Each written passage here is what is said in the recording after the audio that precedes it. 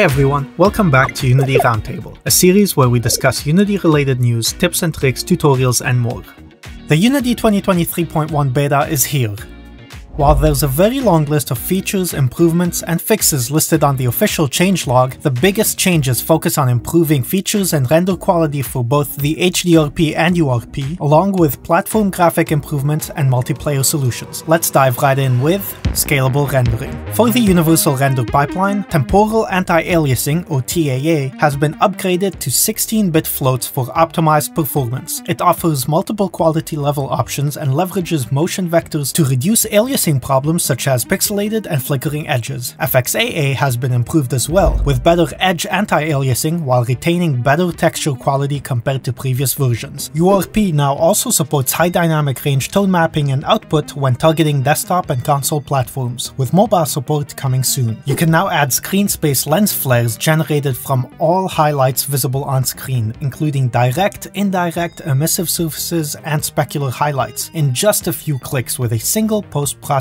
volume on both universal and high-definition render pipelines. For HDRP, the water system has received a host of functional and visual improvements, including the water excluder, which dynamically removes water from inside concave geometry such as boats or caves, the water deformer, which deforms water locally such as around a ship in movement, a foam generator, which allows you to simulate white water for a boat trail or around rocks in open oceans, current maps, which create local currents by both managing surface waves to follow the currents and water query API to allow for objects to drift, and a waterline for underwater rendering when the camera is crossing the water surface. HDRP also received some transparency improvements, which add an optional pass to compute the thickness of transparent objects in order to get more accurate refraction and transparency rendering. Specular Light can now be completely faded when using a specular color workflow by toggling a new option that can be found in the HDRP global setting under miscellaneous specular fade. Thanks to recent stability and performance improvements in DirectX 12, the ray tracing API and HDRP's ray traced effects such as ray traced shadows, reflections, AO, global illumination, path tracing, and recursive rendering are officially out of preview. Unity also added VFX Graph Raytracing support, allowing the authoring of complex particle effects that are compatible with HDRP's ray traced effects, as well as terrain height map support to use ray tracing on large worlds. Baked Global Illumination now uses Unity's new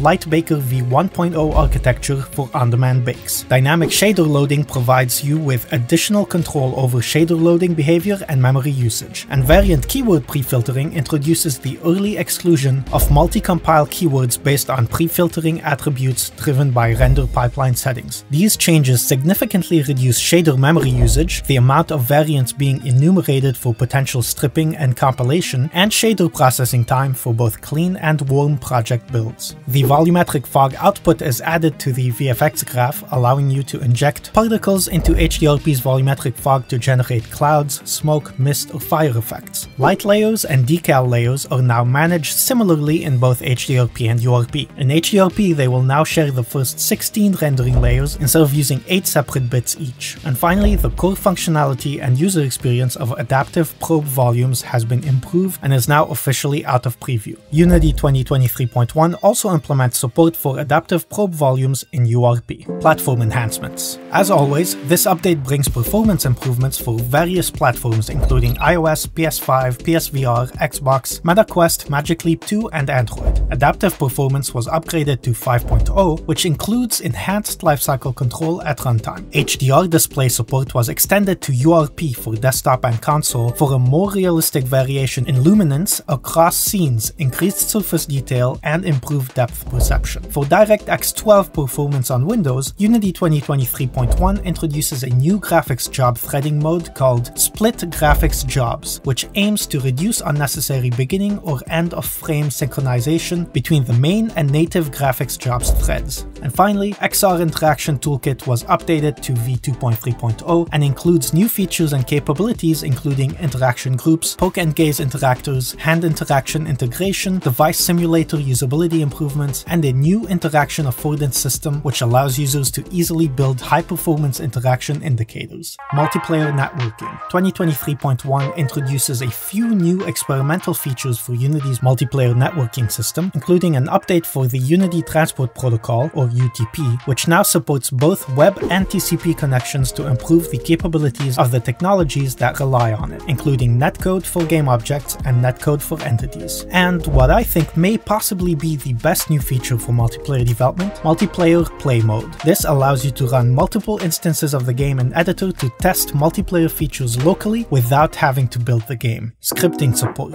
In Unity 2023.1, you can now enable the addition of debug symbol processing, which will display the C# source code line number information.